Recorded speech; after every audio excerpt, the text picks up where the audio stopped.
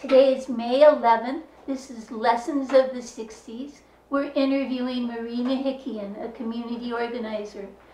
The interview is taking place at 1844 Mintwood Place, a block that Marie lived on for many years. Present at the interview is Ann Gallivan and Bonnie Rowan from the Lessons of the 60s project. Our videographer is Eddie Becker, and Marie's husband, Gene Seymour, is here too. I'm Anka Decker. Hi, Marie. Hi, Anka. Tell us about where you came from. I came from North Carolina. Were you born there? Grew up and was born in Asheville, which is now so hip no one can stand it, but wasn't so hip when I grew up there. Went to college at the University of North Carolina. The first year it became not the Women's College. It had been the Women's College of the University of North Carolina. And the first year that I went was the first year they allowed men on campus. Good choice.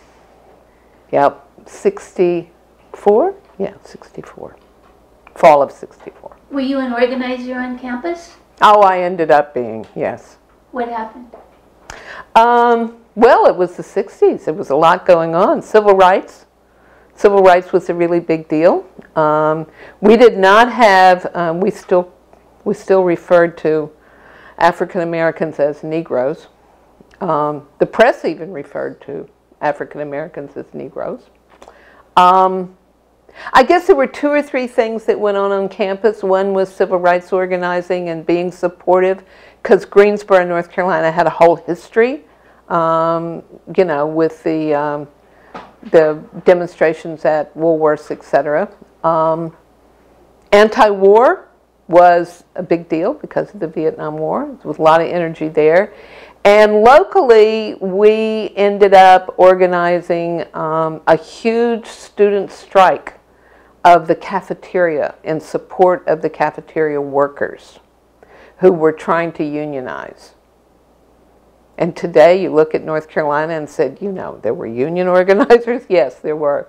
And we won that strike, but we ended up organizing places for people to eat. We did a lot of bologna sandwiches because we didn't want people to eat in the cafeteria while the workers were on strike. So that was important. And I got involved with student press movement, which was a very important part of what was going on at the time. I was the associate editor of the UNCG newspaper, student newspaper, that had heretofore been published maybe once a month, and we decided to publish it 3 times a week. So we were really crazed. We thought we were big-time journalists and published the paper 3 times a week. So that was for me. I had friends who were involved with SDS in Chapel Hill. You know, it was all of that period of the mid, you know, I started in 64, 65. So it had been 66, 67, 68 that I think a lot of that happened, because it took me 5 years to get out of college. Was it difficult for you to be that kind of activist? Was that your family background? No, I don't know that it was difficult. My father had been involved in union organizing or union whatever at the Inca nylon rayon plant in Inca, North Carolina, outside of Asheville, where they made parachute cord, among other things, for the war, World War II. And he remembers, prior to going in the Navy, demonstrating for union and being hosed down by water hoses in the cold winter mountain weather with dogs. You know, they brought dogs out. My grandmother was a widow, and she had been a matron at the nylon rayon plant, at the Inca plant. And my mother, you know, my mother grew up in an orphanage in southern Florida. So I think the one thing that she used to impart is that you got to take care of everybody. And she did. She took care of everyone. A lot of our life centered around the church, actually an Episcopal church, St. George's. And we spent a lot of time taking care of people. So I don't know, maybe that's the history. Thanks. What brought you to Washington? Oh, U.S. Student Press Association. I had been very involved with them as a college newspaper editor. A number of experiences along the way. And in 1969, after I graduated, I came to Washington in the fall of '69 to become the conference coordinator of the College Editors Conference, which took place in February 1970. And of course, the anti-war demonstrations were going on, and we were all living around DuPont Circle. We were publishing daily the college news service, college press service. And my job was to organize what turned out to be, ironically, the very first national gathering around ecology and the environmental crisis. And there were a lot of things born at that conference in February. The ecology symbol, we turned into a button, which I think I still have many of, black and white. We used the phrase from Pogo about we have met the enemy and he is us. So that led to the organizing that went on that became the first Earth Day in April of that same year. This was a huge gathering. There had been a split between Liberation News Service and College Press Service, so Marshall Bloom and others who were involved with Liberation News Service, Ray Mungo, was there at the conference. College newspaper editors from all across the country. The hog farmers came from... This was where? It was it was held at Plainfield, Vermont. Yeah, well, the hog farmers came from Vermont to the conference, which was held at the Key Bridge Marriott. And the reason it was at the Key Bridge Marriott is because the year before, the College Newspaper Editors Conference was at the Shoreham, and there were some pretty heavy-duty protests at that conference around the Vietnam War, and there was also a conference of college football coaches going on at the same time, and it ended up with the college editors and the football coaches, and this would have been in '69, kind of having a big fracas in the middle of the Shoreham Hotel. So no hotel in Washington, D.C. would take the conference back again. The Key Bridge Marriott was kind of, I think, naive. They didn't really know who we were. So that's where the conference was. And I don't even know if the hotel's still there, actually. Still there? Anyway, the hog farmers came and said, we're here to provide security. The hog farmers? From Vermont. Wavy Gravy, who you can see in all the Woodstock films. Wavy Gravy was there. At the end of the conference, I almost joined the hog farmers and left town, but I should have. It would have probably changed my life. Anyway, there were a number of things that happened at that conference. Walter Hickel was a speaker, confronted by members of the Hopi Indian tribe. He was the Secretary of Interior. And they confronted him in an elevator as he was leaving. I happened to be in the elevator trying to escort him out. And they confronted him and they said, Hickel, we've come to give you a message. And the elevator started to close and his security detail said, we got to go, we got to go. And he said, no, I want to hear what they have to say. And the elevator opened up again and they said, we're here to tell you that we're dying. And the elevator door closes. I mean, I'll never forget that. And you know, what was it, 2 weeks later, 3 weeks later that he resigned? I don't remember. I don't know the timing exactly, but it was a huge impact. Probably, excuse me, probably the biggest impact was one of the speakers, and all these people came because we asked him to speak. It was amazing. One of the speakers was Robert O. Anderson, who was the president of Atlantic Richfield Oil. And I'm on the podium beside Robert O. Anderson, who's giving this speech in this impeccable white shirt, tie, you know, suit. And some people came up on the stage, and I'm like, what's going on here? And walked up behind him as he's giving his speech and takes a can of sludge oil and pours it over his head.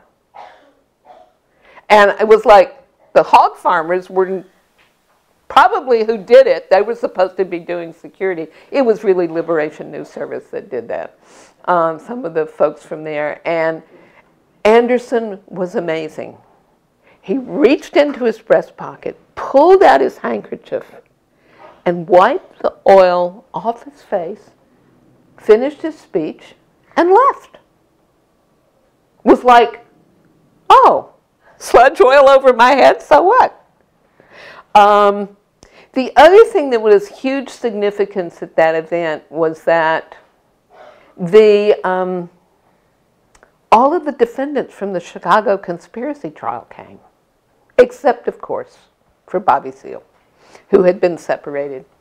But all of the Chicago conspiracy defendants from the '68 Democratic National Convention events came to that conference and brought with them these yellow signs or yellow flags that were waved constantly by all of the people at the conference because the flags said bullshit, bullshit, bullshit. And, you know, there they were, was the Chicago conspiracy folks brought their flags with them. So that's what brought me to Washington. That's a long story about getting to D.C. What did you do next? I actually got what was the most, probably the first significantly paid job that I had. I went to work for a nonprofit, as only you can in D.C., trade association called the Institute of Scrap Iron and Steel. And the guy who was the head of this trade association was really trying to cash in on the possibility of the environmental movement. So, I mean, what better thing to hire me who would run the conference? And he hired me as a writer. And I worked there and wrote a series of booklets on job occupations in the scrapyard. We were all funded by the old CETA Comprehensive Education Training Act, right, was a CETA funded program. And we were training very low level, you know. I remember that the books that I had to write, like how to drive a forklift and how to be a metal sorter. All of these books were written like at the 3rd or 4th grade level because we were training people for these jobs. And we made Super 8 movies. So we had a whole little film crew that did Super 8 movies. And I actually still have copies of those books. I don't know what happened to the movies. But so I had this job, paid me pretty well at the time. And that was my first job. Until this, but then I also, that was when, it was shortly after that I moved to Mentwood Place. And got very involved with the neighborhood and the community. And there was an organization around the corner called the New Thing Art and Architecture Center. And it was upstairs, right on Columbia Road.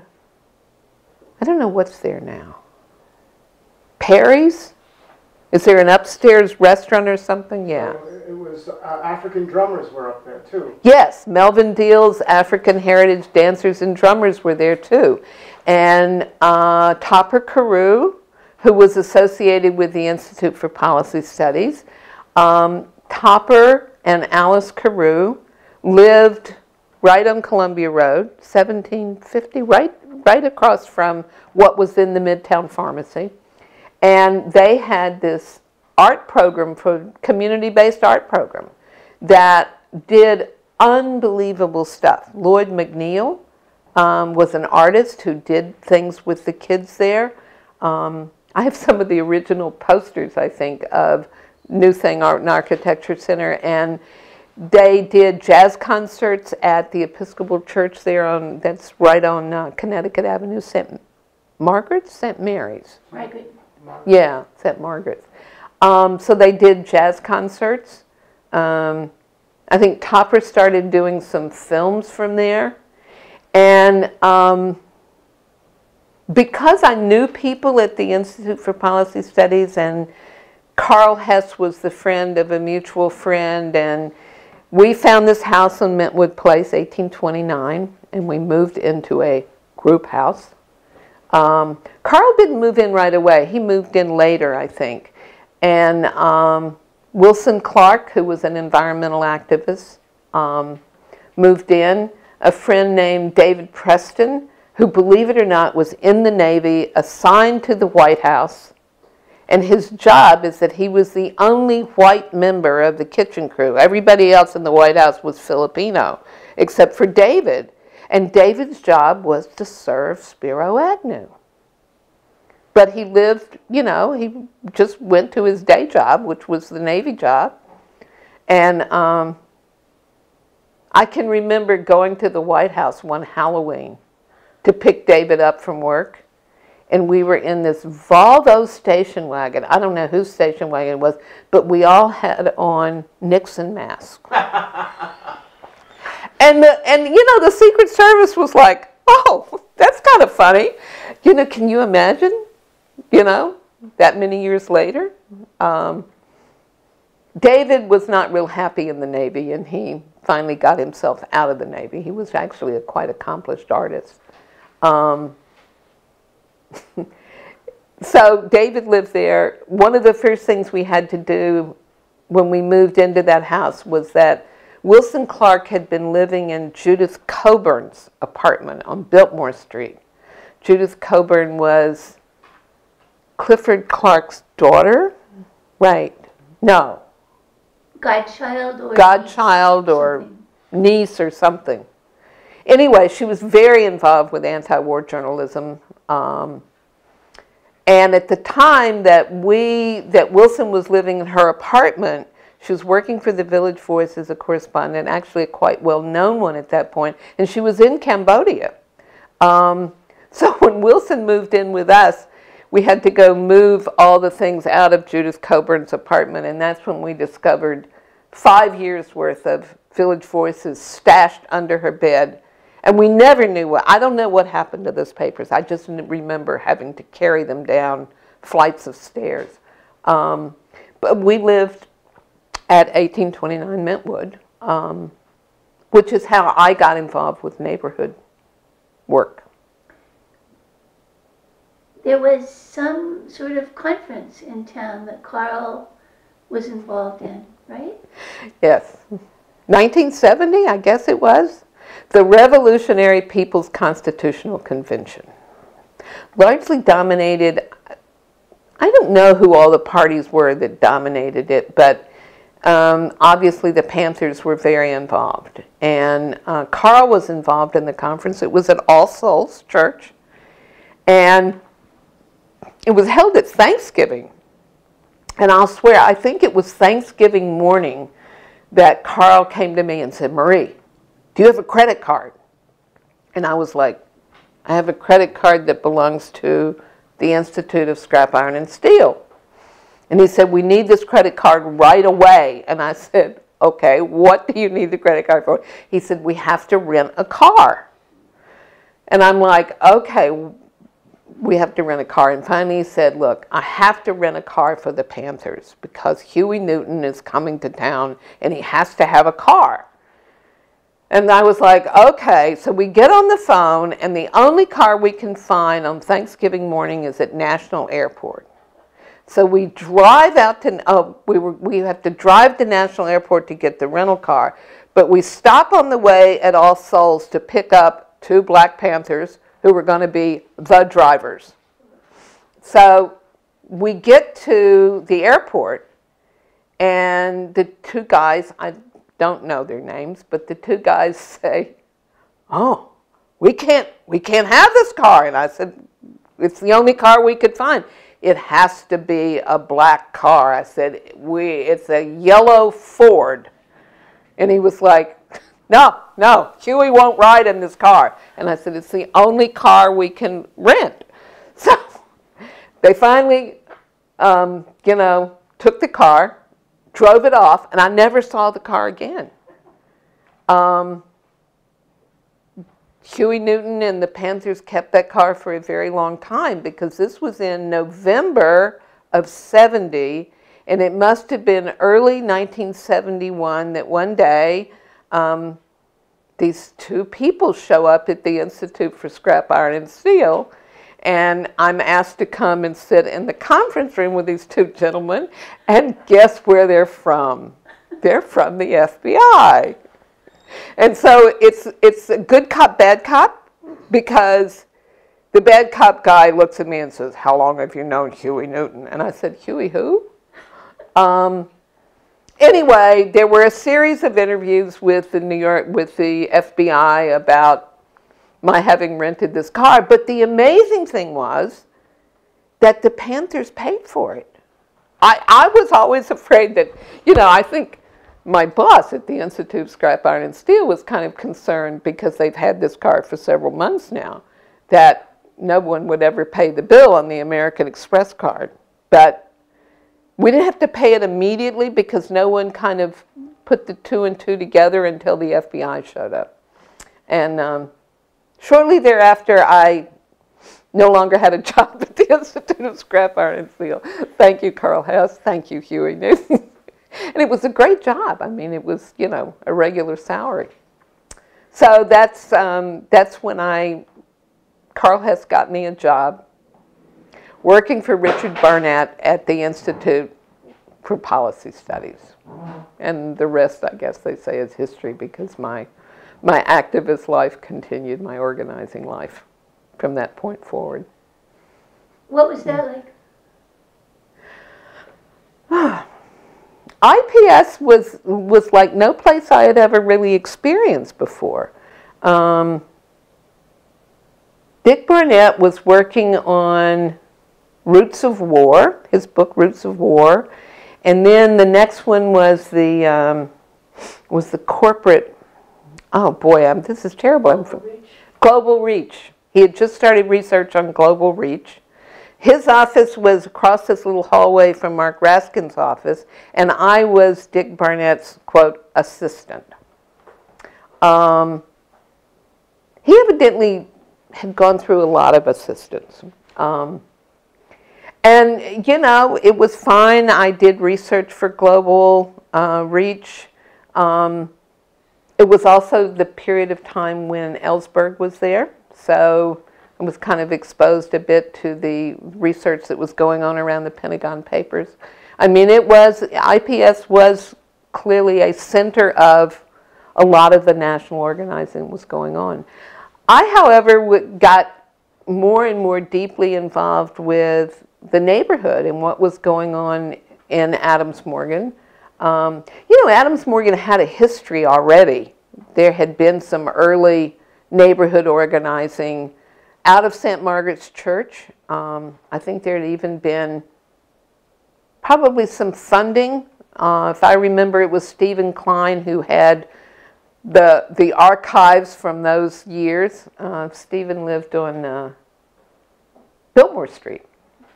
So there'd always been, and he worked at AID at the State Department, but there'd always been a lot of kind of neighborhood civic activity, as it were. And it was that particular time I was also exposed to Milton Kotler's work at IPS, who wrote a book on neighborhood government. And it was that whole seed of neighborhood government and really leadership from a number of people, but specifically, I think, Topper Carew. Certainly Milton was involved, although he didn't live in the neighborhood. But Topper was the one who knew a lot of the key people in the neighborhood. And so we embarked on this project to organize a neighborhood government. We were going to have our own independent government because there was no home rule. And so we figured, well, we'll just elect our own government and organize it. And we met every Saturday for hours at the Potter's house, which hadn't been open too long, but was there, and it was a coffee house. And we met there every Saturday morning to try to come up with a constitution and a bylaws on how we were going to organize our neighborhood government. And we came up with the whole concept of single-member districts and electing 5 delegates from each single-member district within Adams-Morgan. And I'm trying to remember the exact boundaries. Certainly 16th Street and Connecticut Avenue, probably, what's the street right off of the bridge? Ashmead, Calvert, Ashmead, that way, over to Connecticut Avenue, as far south as, went down further, Swan T. I don't remember what the southern boundary was, but it includes Swan Street and T Street and S Street. Rap? Oh yeah, Rap was there on Willard Street. So that had to be, You know, so it was that far down. Anyway, so we had these 5 single-member districts, and we moved forward to elect our neighborhood government. And we formed something called the Adams-Morgan Organization, which took on an amazing kind of series of things that we did. There was an economic development committee that led to creating worker-owned co-ops like Fields of Plenty. Stone Soup was a little bit more independent. I'm not sure they were really connected so much directly, but they were further down the hill. But certainly Fields of Plenty, and one of the funny stories I can remember from Fields of Plenty is that there had never been a store where you had items in bulk, where you had something where you put this scoop in and scooped it into a bag and you bought oats or fruit or whatever it was. The health department went wacko. Oh, you can't have this. And we ended up having a rather protracted back and forth with the DC government and the health department over how we could display things at Fields of Plenty, which was on 18th Street. I think right where this coffee house is now. The ammo office was a few doors down from that, and Carl Hess organized the Science and Technology Committee and decided that among things we were going to build entrepreneurship around issues of food. So in a warehouse on Champlain Street, he started growing fish. Had a lot of youth involved in growing the fish. The problem was that the electricity in the warehouse was not particularly reliable. So the electricity would go off and the fish would die. And we would start all over again. I'm not sure we ever had any fish that we were able to eat because we couldn't keep the electricity on in the warehouse. Now, Carl, if he were here, rest his soul, would probably tell me that, yes, we did eat fish from the community technology. But he was involved in all kinds of things around technology and community science. And but the fish were the big project. Community Park West came out of an ammo committee. Walter Pierce lived in the neighborhood. Walter and his, the whole group of youth in that neighborhood had played on that park for years. One of the great lessons that I learned about community organizing came from the Community Park West experience. There was a garden. There was a community garden. And a lot of different people grew in this garden. But it was kind of like a hodgepodge. I mean, there were not plots, there was not this, there was not that. But a lot of people, had tomato plants and beans and whatever. And it was a very diverse group. A lot of Latinos who were growing, older white folks, a lot of black folks were growing in the garden. And there arose a big controversy because someone one night stole a lot of the tomatoes. The tomatoes were gone. And people were very upset because that had never really happened before. And what resulted from that was that there was big discussion and they decided, okay, we have to have individual garden plots. Divided up the community garden, assigned these plots, and you know what? The garden never worked again after that. It was like, oh, that's my plot. No, that's my plot, and it was this constant back and forth. I don't know what's happened to the community garden, whether it's still there, but I hope it's just people growing tomatoes. That would make a big difference. Can you tell us about your work in housing in this neighborhood? Right. There's one other community park story. Yeah. Say what it is now. Say what park it is now. Called Walter Pierce Park. It's called the Walter Pierce Park. Right. Thanks, Tony. And the way we ended up getting the money to buy it, because it was owned by the Shapiro family, is that we had this huge television. And someone, because we had this community technology committee, learned how to make video of some sort. I think it was Nick DiMartino that started that project. And we made a movie about Shapiro Park and what became Community Park West.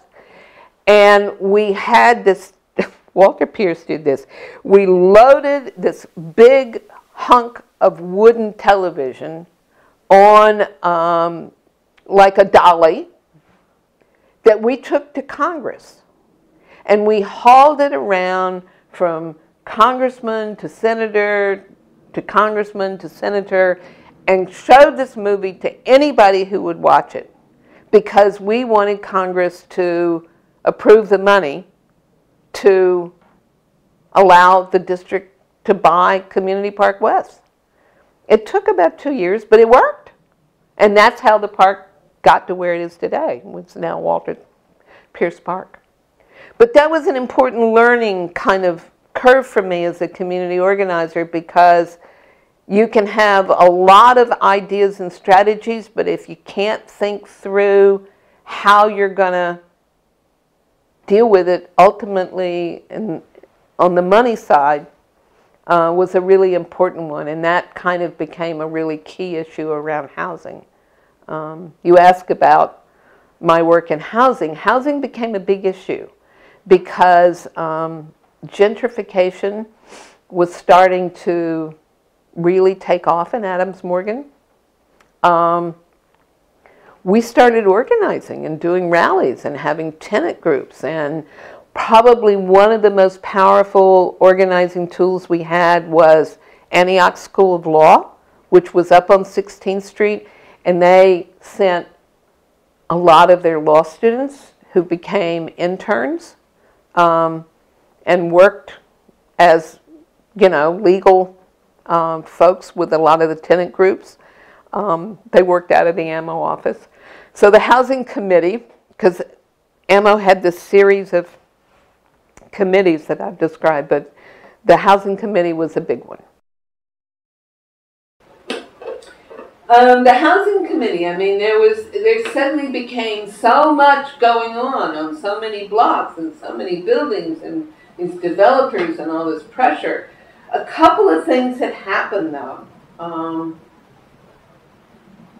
Rap Incorporated was on Willard Street. It was a drug treatment program. It was much more than that. It was a community organizing arm that really pulled in a lot of kids.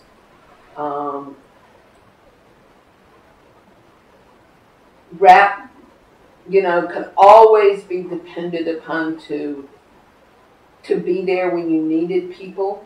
And we were doing, we didn't call it gentrification, for Christ's sake. We called it displacement. Mm-hmm. So we would do these anti-displacement rallies. I guess this is what, 72? 73? The beginning of condos, a conversion of all the apartments to condos, most of them. Right, condos had started doing some condo conversions. The law had changed that made owning rental housing not so wonderful in terms of the favorable tax treatment, so that had changed. Nixon was in the White House. And for all the things you can say really awful about Richard Nixon, when it came to the District of Columbia, Richard Nixon was an interesting advocate. Mm-hmm. Wage and price controls is what allowed us to get a local rent control law, which allowed us to have a lot of the very progressive housing legislation that came out of that. And it was, it was wage and price controls that he did on a federal, national level that allowed that to happen in the District of Columbia.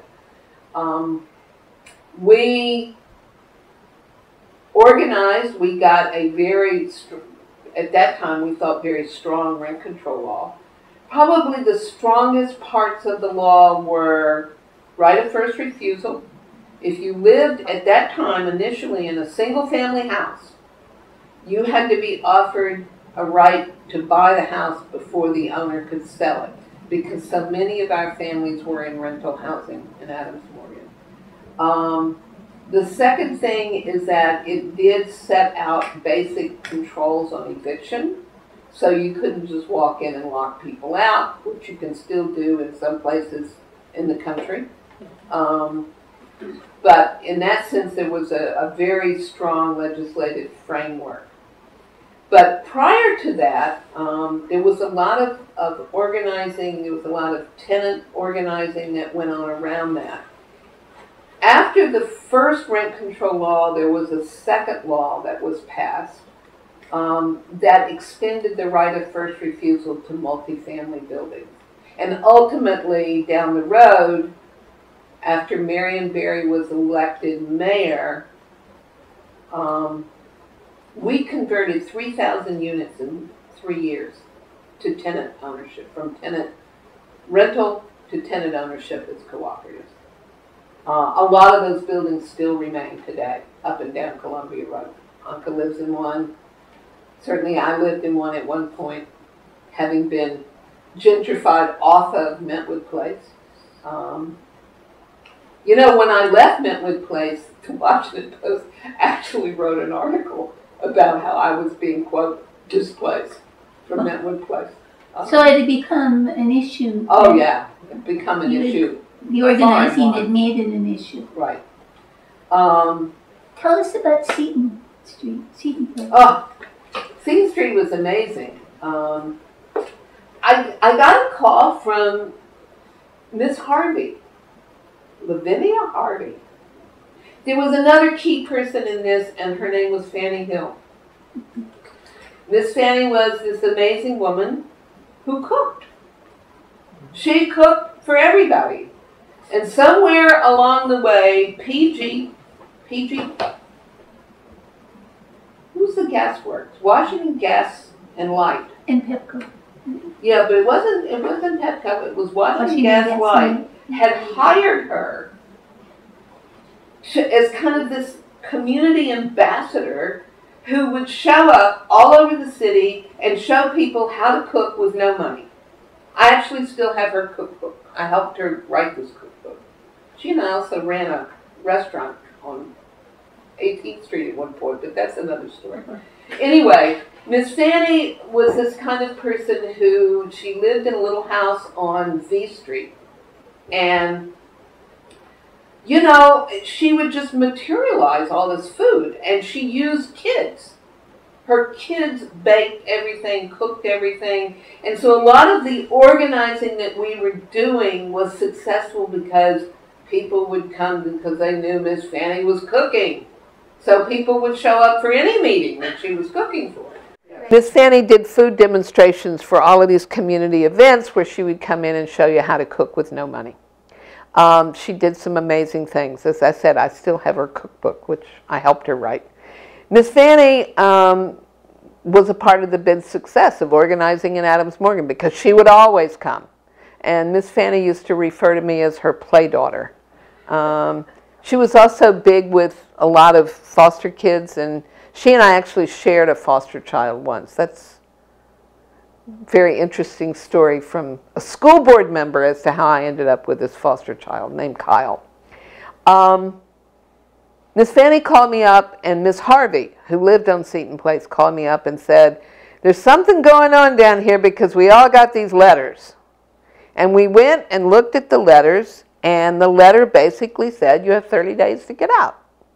A developer had bought the entire, every rental property on the block. And we were like appalled. That was it was 27 families. It was like, what are you doing? We had just gotten the home rule, just gotten the rent control bill in place.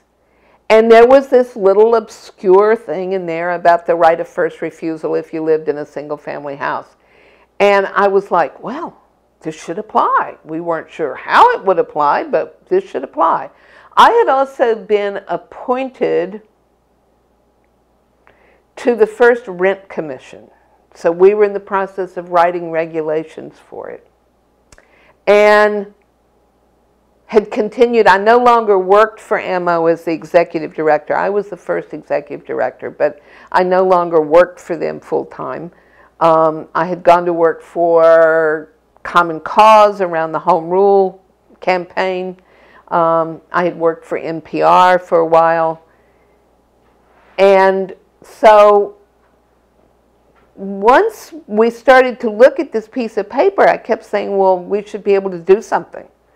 And so I went to Johnny Barnes. Johnny Barnes was a young attorney working at the Georgetown Legal Clinic. And I said, Johnny, don't you think there's something we can do about that? And he was like, well, yeah, I'm not sure what. But he wrote a letter to the developer and said, you've violated local law because these families deserve their first right of refusal. There are many ins and outs of the story of how this rolled out, but most significantly, we ended up in court, and the families were amazingly strong. You're not putting us out of our houses. We started doing fundraising. Frank Smith had become, I guess, the chairperson of the Adams Morgan organization at the time.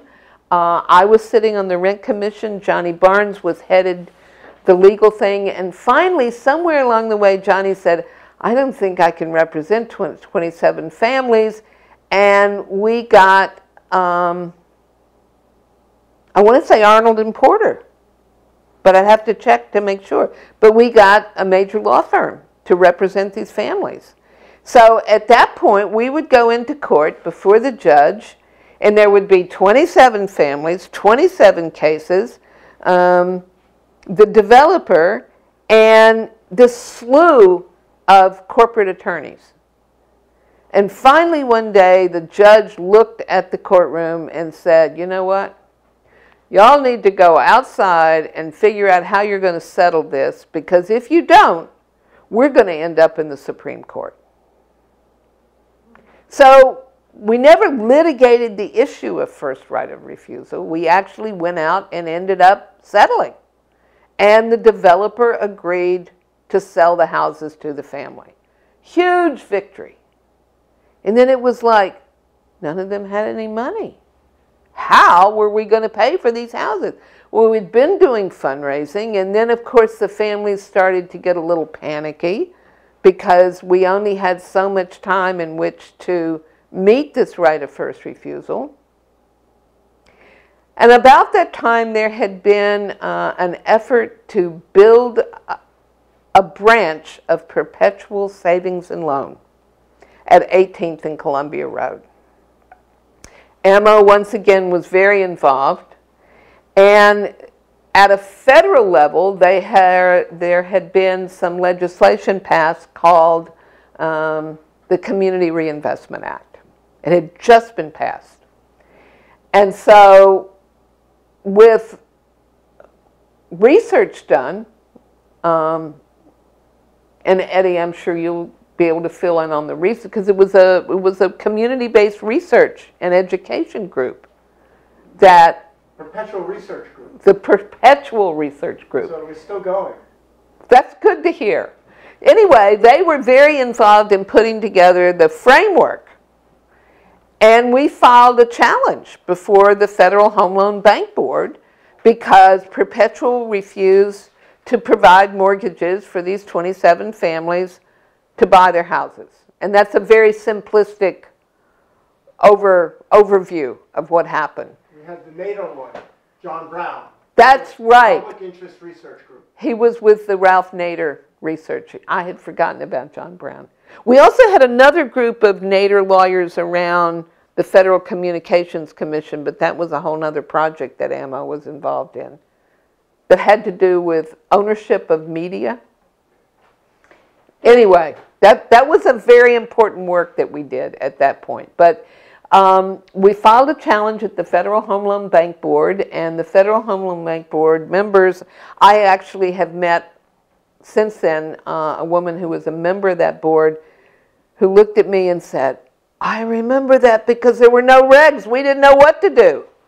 Once again, the pressure ended up with negotiations with Perpetual, who agreed to provide the mortgages and agreed to build the building in a way that there would be a courtyard and a place for community gathering, which ended up being, of course, the farmers market. Their new bank building. Right, in the new bank building at 18th and Columbia Road, which I think today is still there. I'm just saying it may not be there too much longer, but so the families were given the right to buy their houses, they got the mortgages, and then it was like, these houses have to be rehabbed. And Perpetual, that was one of the big issues, is that they didn't want to write mortgages for houses that were falling apart in many ways. They were, you know, very small, two-story houses. So we started looking at where to get the money and determined, of course, that the best source was federal rehab loans that came through the District of Columbia. But when you looked at the map for where you could get a rehab loan, all the map was that was colored that you could get loans there. There was not one block in Adams Morgan where you could get a community development loan.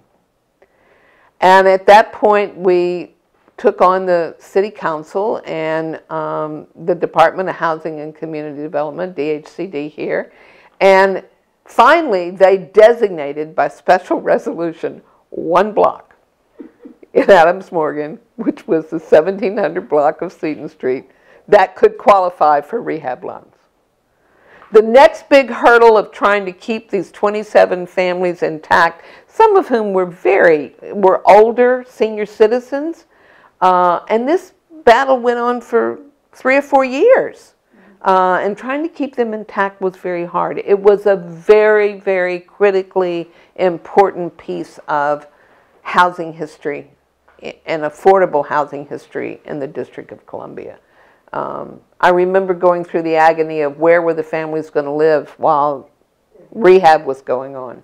And they got relocated. I think 2 of the families didn't make it back. to their houses after rehab. One passed away.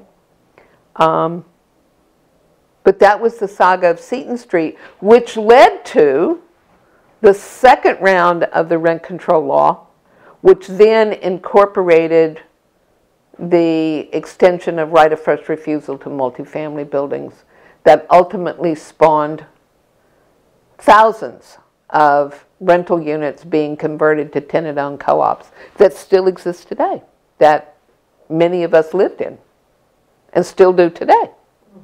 You've talked before about the importance of housing to women and the importance of women as housing organizers. Oh yeah, it was always the women who organized and kept the organization together. I remember a tenant group,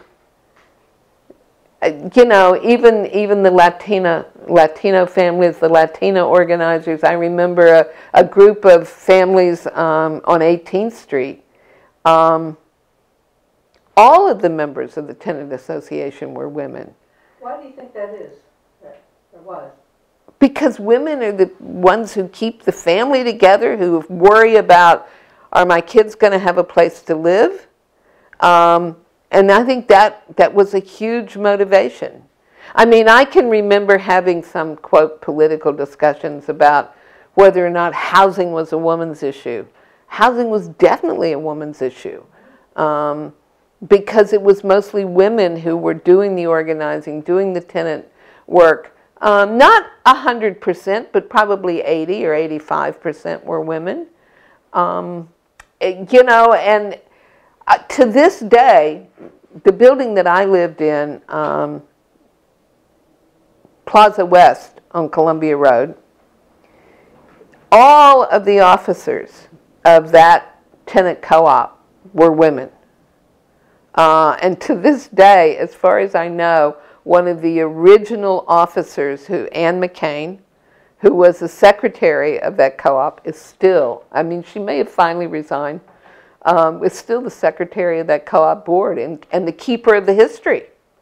So I think that was always the case, that women were able to see what was in their own best self-interest in a way that I think men were never forced to have to think about.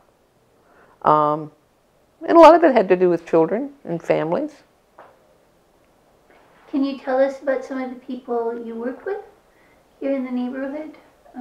Dorothy, John? Wow. You've talked about Johnny Barnes. Johnny Barnes was an important attorney. Certainly the folks at Antioch Law School were really committed, and the leadership at Antioch was very committed.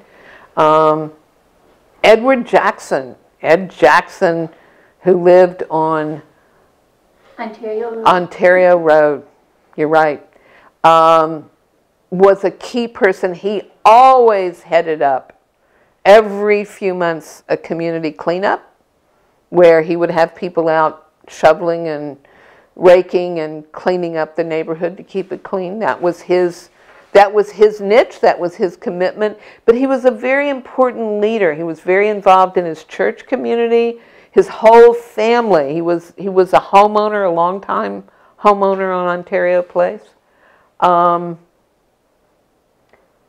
Charlotte, I'm sorry, I have to stop and think. She lived, she had been displaced from Ontario Place at one point, which is where Walter Pierce and his family live. Charlotte, and then she moved to a house, it was actually on Columbia Road. She was a key person. In every one of these single-member districts, there were key leaders. Carol Davis on Lanier Place, which of course had been home to a lot of the old SDS organizers and anti-war organizers. You talked about Johnny Wilson before? Yeah, but all right, you all are going to have to help me out here. He ended up being a legislator in California. He lived on Ontario Place. There was a collective of people who lived there. Was Rennie Davis there? I think Rennie Davis was there. Carl, what on Lanier Place? What was he was involved with Jane Fonda? Come on. Carl or Tom? No, it wasn't Carl. Tom Hayden. Tom Hayden, of course. Tom Hayden. Who became a legislator in California. Oh, yeah. Tom Hayden lived on Lanier Place. So when? Near the fire station. The house near the fire station. Right next to the fire station. Because Carol Davis lived on the other side. Till when did Hayden live on? Had to have been 74, maybe 71 to 74. There was a rotating number of people who lived in that particular house. There's an apartment building, mid-block on Lanier Place. I have no idea what it's like now, but that's where Dorothy McGee lived. And Dorothy McGee was a key part of everything that went on in the community because she was the publisher of 3 different underground newspapers. The Daily Rag, Colonial Times. Boy, who can remember the Colonial? I think Colonial Times was first, then the Daily Rag, and then Newsworks. There was another community newspaper, Bob Pullman was involved, as was called the Rock Creek Monitor. Jude Franco. And there was another person, I want to say, Brian. Yeah. Brian who works for... Brian, who works for it's not the Federal Home Loan Bank Board, but the Federal Housing Finance Agency. I think I don't know, maybe he's retired. You helped organize the Pacifica station here in town. 39 years ago. Yeah. I was on the first PFW board. Was a huge battle over getting the license. Pacifica had applied for the license. We finally got the license. And then there was another huge battle between the Pacifica National Board and the local folks over how black the station would be. Because the national, movement, left folks wanted to control the station, but the local folks wanted to control their own station, so there was all this tension there. That led to Jazz and Justice Radio, and it was a big deal when we, as a local board, agreed that we would play only jazz, and that's what we started out as, playing only jazz. I then was elected to the National Pacifica Board as a part of that effort, and of course the station's still there. It's gone through its struggles and continues, but I can't believe it was 39 years ago. I figured that out yesterday, I think. It was 39 years. And of course, then the whole issue of homelessness surfaced for the first time. We never had homeless people. Yeah.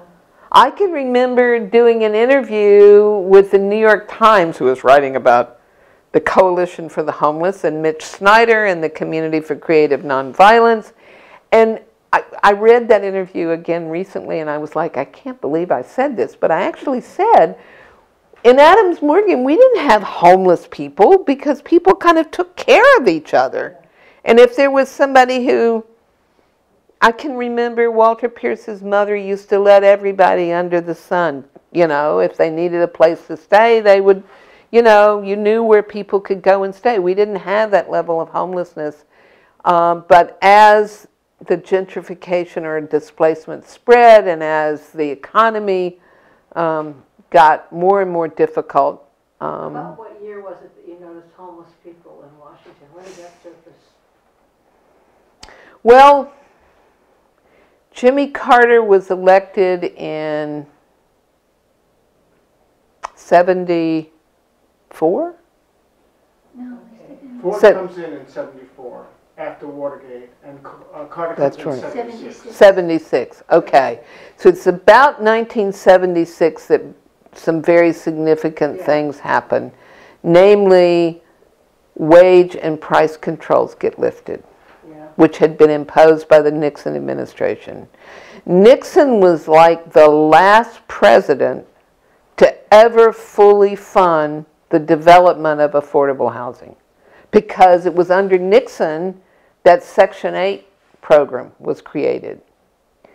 Once that came to an end and wage and price controls came to an end, prices started to spiral out of control, both in terms of rental housing, and of course we had the age-old argument in the District of Columbia that, well, you have rent control. You know, no one's going to build any rental housing as long as you have rent control, even though new rental housing would have been exempt from rent control. That was always the argument economically. So we began to see, I think that was kind of where, because what happened is wage and price controls were lifted under Carter, and if you remember, interest rates hit 23%. And everything spiraled out of control. It was at that point that I was working for the Berry administration at the local housing department, and we started the Tenant Purchase Assistance Program, where we put in place a whole series of things to help tenants buy their building. That's when we did 3,000 units in 3 years. We had an innovative grant from HUD. Patricia Robert Harris had been the secretary of HUD. We had other grants that we were able to put in place. And the whole theory behind tenant purchase was if we can get folks into ownership, buy the building, and we had technical assistance we funded, Muscle and Metropolitan Washington Planning and Housing, who would come in with a team of people to provide technical assistance and organizing and getting people, because you had to exercise your right within a certain period of time, 180 days, I think, or maybe it was 120. And it all worked very well, except that the premise was get people into ownership. Once the co-op owned the building, then it would be pretty easy to get long-term mortgages. The problem was that long-term mortgages hit that 22-23%, and nobody could afford that. So it was a real kind of panic to figure out how to do that. And there was an insurance company that actually came to the table, Jim Gibbons, was it Gibbons? No, Jim, who was the president of this insurance company, and he agreed to give mortgages to the tenant co-ops. I have to track down and think through his name, which was pretty amazing in and of itself. They also started a group called SAMCO, the consortium of That's lenders. right, of lenders who would finally make the construction loans. And I guess it was at that point that I decided I should run for city council, because I ran for city council twice. Once at large, which I think was a much more exciting time, and then of course once from Ward 1. But it was the first time I started to work kind of professionally as an affordable housing developer, and then I was elected president of the new Coalition for the Homeless. And Community for Creative Nonviolence and Mitch Snyder had an issue on the ballot, giving people the right to shelter. And the Coalition for the Homeless, which was all of the various nonprofit neighborhood groups who had come together to try to do programs, etc., for homeless people. Dennis Buffet was a leader in that whole group. Took a rather novel position of opposing the ballot question for the right for shelter. It was very, very divisive. But as chair of the Coalition for the Homeless, I had to speak for that position, which was very, very hard. Because I'm not sure I ever really agreed. But the big concern was that if you were going to have a right to shelter, what you were going to end up with was big warehouses. Which is exactly what happened. Because that was the only way you could you could provide that kind of basic right to shelter. But the ballot initiative passed. So the District of Columbia, unless it's been changed, I don't think it has, like New York, you have a basic right to shelter, which does define in some very clear ways the government's responsibility to support people who need housing. In New York, it's been on the books for a very, very long time. But your city council races, what lessons did you learn from those? Well, I think I ran for city council because I thought I could use that as a basis for organizing on a wider basis.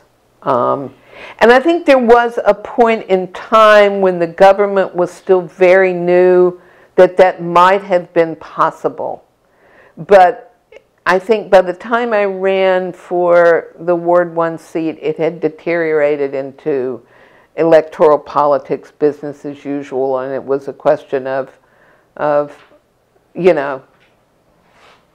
who could do what, with whatever people at the polls. And I think that my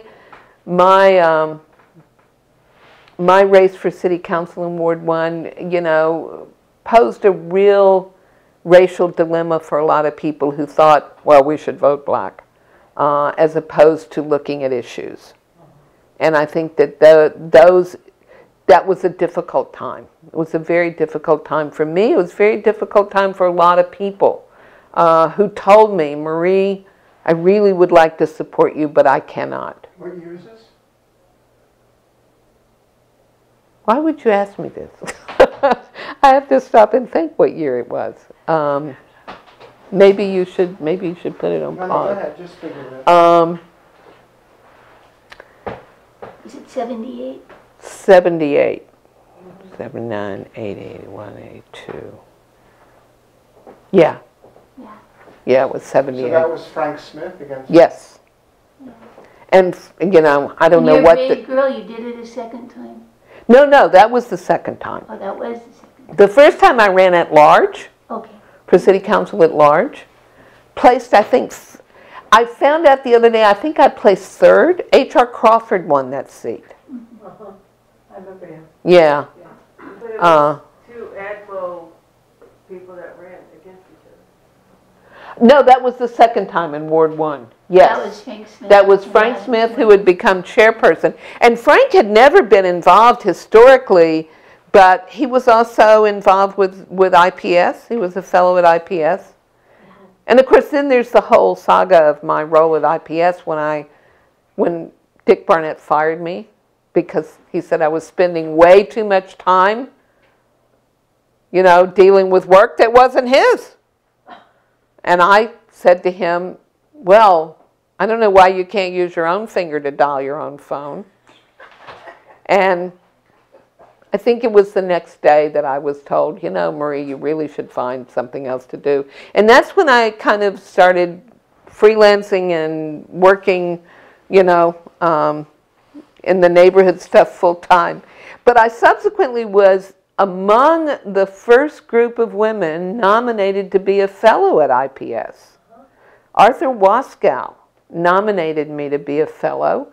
And Charlotte Bunch was in that group. So it was this group of women because the big controversy at IPS was there were no women. There were no women fellows. So I was among that first group.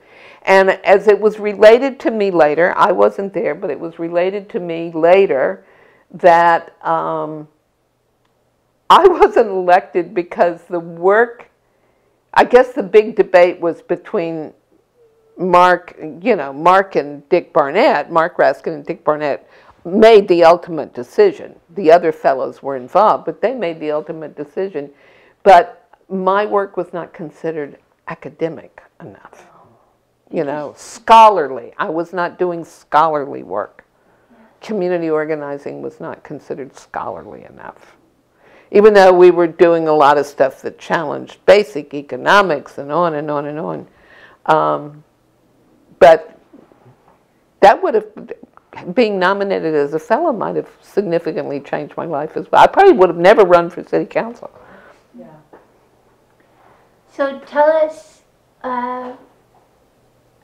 what all this amazing experience, how it's informed your life since then.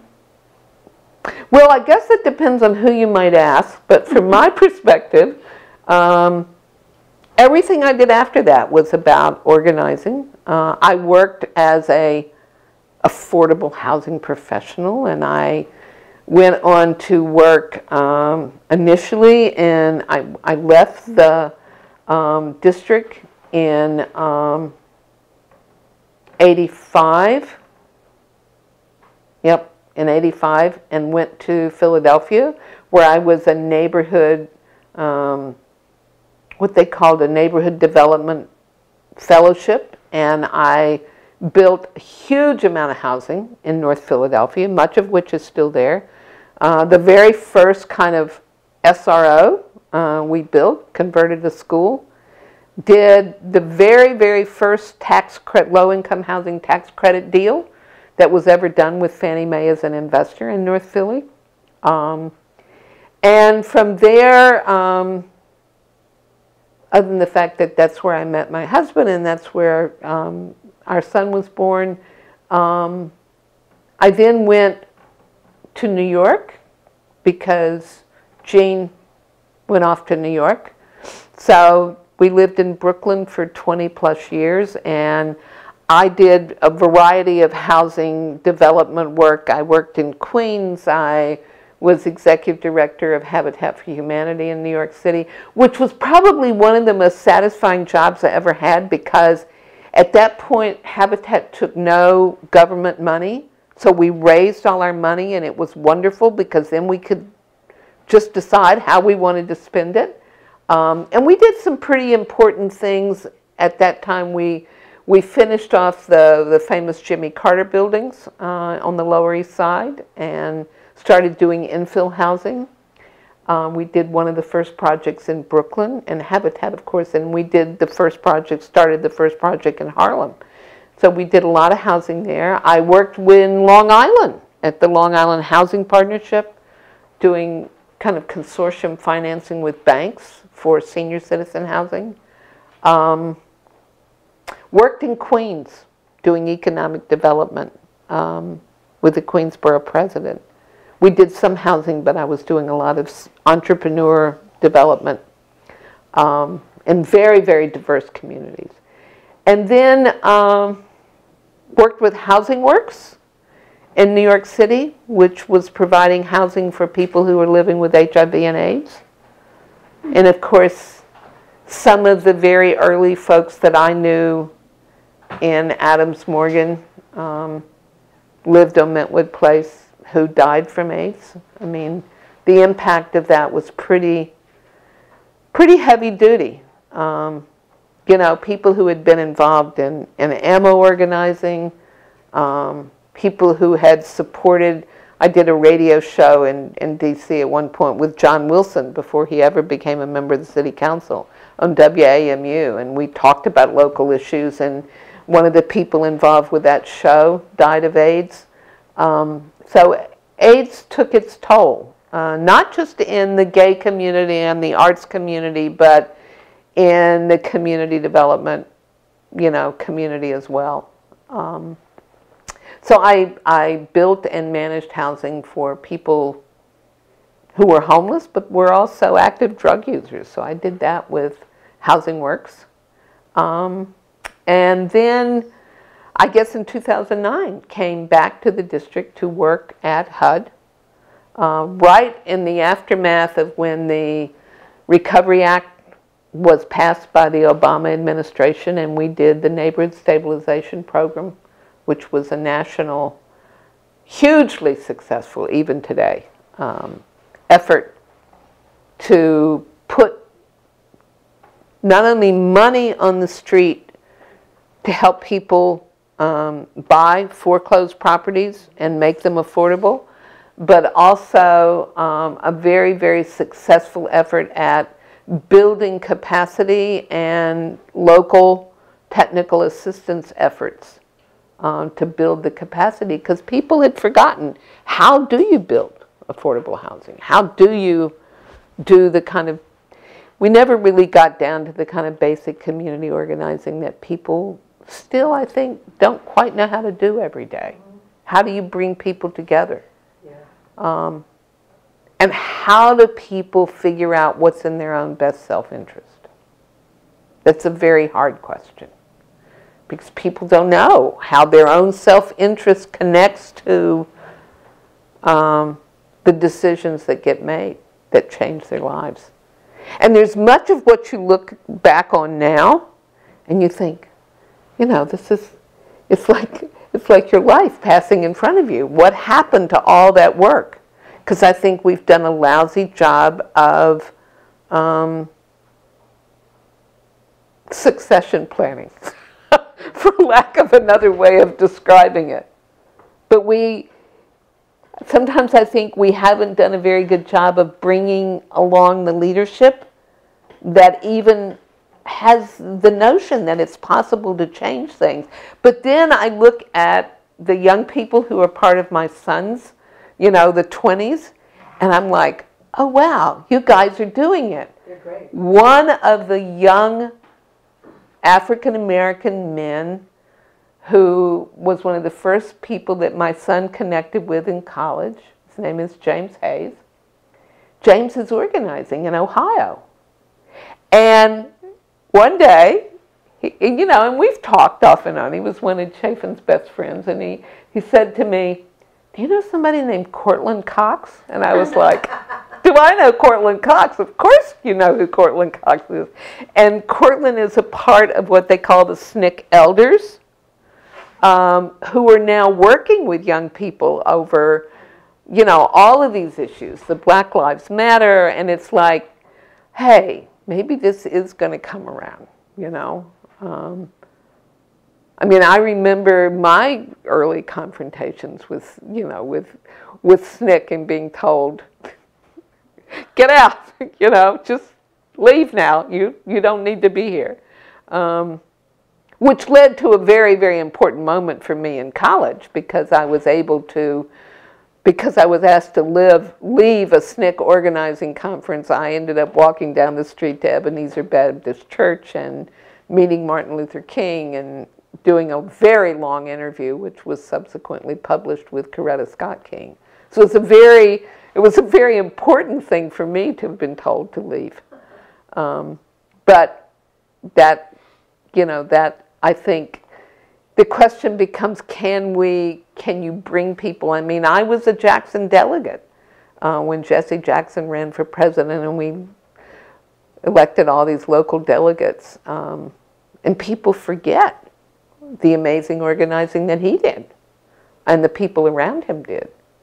The question becomes, can you coalesce these folks back together in a way that will make a significant difference? Thank you, Marie. Thank you. Thank you. Wonderful. Could we just ask some follow-ups? Of course. So, one thing about, give some more detail about Carl Hess. He was coming out of this. Carl Hess was Barry Goldwater's speechwriter, and he came out of a heavy-duty libertarian, really anarchist kind of history. And if you read any of his books and work now, you see what that history was. I'm not quite sure how Carl got to the District of Columbia, except that obviously he worked for Barry Goldwater, so that's what brought him here.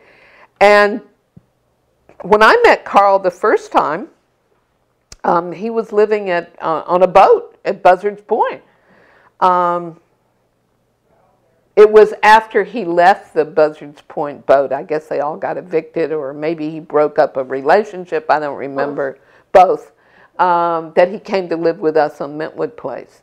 And Carl had very, very new thoughts about what libertarianism, what being an anarchist meant, And it all had to do with the whole issues of local control, which is the reason why he was such a heavy-duty supporter of the neighborhood government work that we were doing. He never disagreed that you needed regulation, that you needed regulatory framework, but that it should be controlled as locally as possible. And if decisions could be made, major policy decisions could be debated and made in a town hall atmosphere, people acted more responsibly. Not just because they were with their friends and neighbors, but because it allowed them to be educated about what was, in fact, in their own self-interest. Because I think what happens now is people become so isolated, they don't know. They don't know that, you know, economic decisions are not in their own best self-interest. And I think Carl was an important thinker, and he actually, you know, he actually wanted to do things. It was more than just being a thinker. He actually wanted to do things. And he saw Adams Morgan as as the laboratory. We were a great laboratory. There was no question that, just like many, many things you think of historically in the District of Columbia, I mean, look at urban renewal. We were the great laboratory in Southwest DC of urban renewal. You know, Eleanor Roosevelt looked at all these, people living there on the river with no indoor plumbing, and we have to do something. And what did they do? They raised all of Southwest DC and moved all of 27,000 families, moved from there to Shaw, basically. So we've always been a great laboratory. I think the distinct part of what happened in Adams Morgan is that it was truly, you know, an effort from the bottom up. Yeah. It was not something that was like someone's great experiment. And I think that was an important, and I think the other thing that was so important about what we did is that it was premised on many different kinds of people, both economically and racially, being able to work together. The ammo flag, which my mother made, that said unity and diversity, you know. And also it was a neighborhood that had struggled to achieve school integration when and you know, what people maybe don't know or understand about when Marion Barry was elected mayor, he was a very, very important progressive leader. To the very end, he was an important progressive leader. And those of us who were involved with his first administration, we really thought we were going to build a local government that was going to be different. That would be very different, would be very progressive, that would be very locally based with advisory neighborhood commissions, and that's how decisions and policy got made. The problem, of course, was that Congress controlled everything. I mean, that certainly was something that I think Hilda Mason and, you know, Julius Hobson and the people who started the DC Statehood Party believed. You know, they were the premise for, we can do this, and we can do it in a very different kind of way. It was a time of great optimism. Mm-hmm. And we did some pretty, you know, there were some pretty amazing things that happened. I mean, Adams Morgan and the work that Marion Barry was doing, he wasn't even on the school board at that point, around the Pilot District Project, took on the issues of police brutality that, you know, could parallel right down the line what's going on now with Black Lives Matter. I suspect folks in Black Lives Matter know nothing about the Pilot District Project.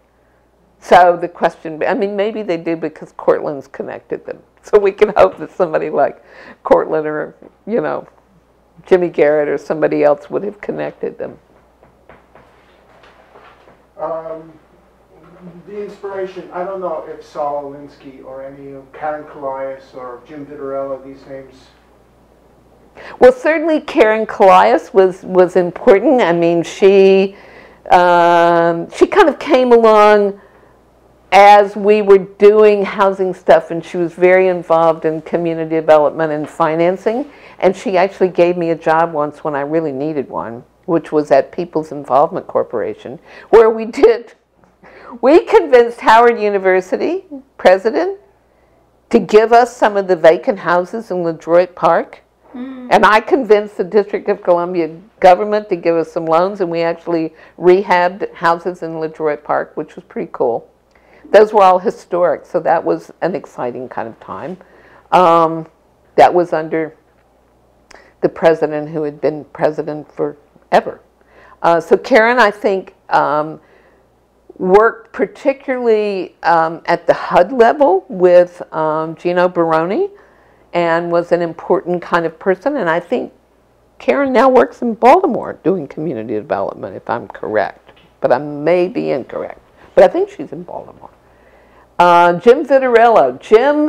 Jim was one of the thinkers, you know, who kind of took the concept of community reinvestment and built on it. I can't remember the name of the nonprofit and the coalition that he put together. And I think that was what was really interesting around a lot of what was going on, is that you had these connections between people who were doing, to some extent, theoretical or research or whatever, but in Adams Morgan, you know, we were the doers. We were the ones who said, well, yeah, why not? I mean, I mentioned something about the Federal Communications Commission and what happened there. There were a group of public interest lawyers, Charles Firestone being one, who were very involved in the issues before the FCC around local media, and the fact that local media was becoming more and more consolidated, and they filed the challenge to the FCC that led to, you know, splitting up some of the media control between TV, and it led to the rule that said that one corporation could not own a major newspaper, the radio, and the television. That spawned HUR being given to Howard University by WTOP, and had a lot to do with what happened with the Washington Star. But we were their lab. I mean, we were the community voice that said, yes, we don't think there should be local media control. Did you work with Nick DiMartino on Absolutely. the Community Video Center? Absolutely. Nick was kind of this, like, he had also been a part of U.S. Student Press Association and College Press Service. And Nick said, we're starting this video project. And he would teach kids how to use video, how to use technology. He did I'm pretty sure it was Nick who did the famous tape that led to our dragging this movie around Congress to get them to fund Community Park West, now Walter Pierce Park. So Nick was an important part. I think he lived with us at 1829 for a brief time. I can't remember how long. It was like a couple of months somewhere in there. So the community video project I always saw as a kind of extension of much of what we were doing.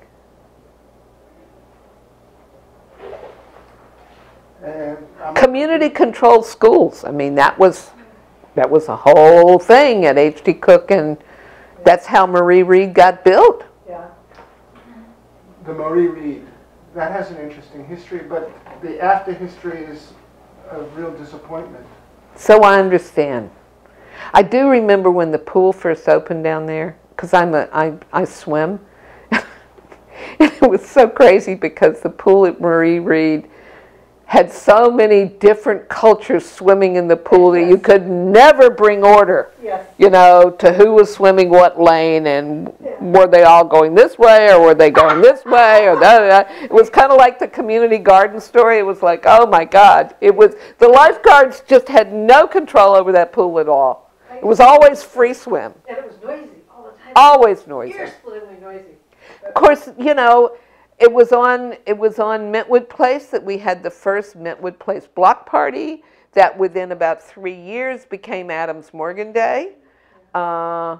And the people on Mintwood Place hated it after that. They were like, oh, Adams Morgan Day, where'd all these people come from, etc. I can remember when they were doing, they started doing evening stuff at what was then Avignon Frere. And some of the younger folks in the community decided, we're going to stand around outside and scare them. So maybe they'll all go away. They had these groups of young men kind of grouping around the evening at Avignon Frere, hoping that these people would go away and not come here to eat this French food. And, you know, the whole thing about the bars, everybody was like up in arms about everything you opened up was about the bar. I remember when Columbia Station opened, it was like, oh no. This is the original Columbia Station. This is when Adams Morgan didn't want to be another Georgetown. Exactly, exactly.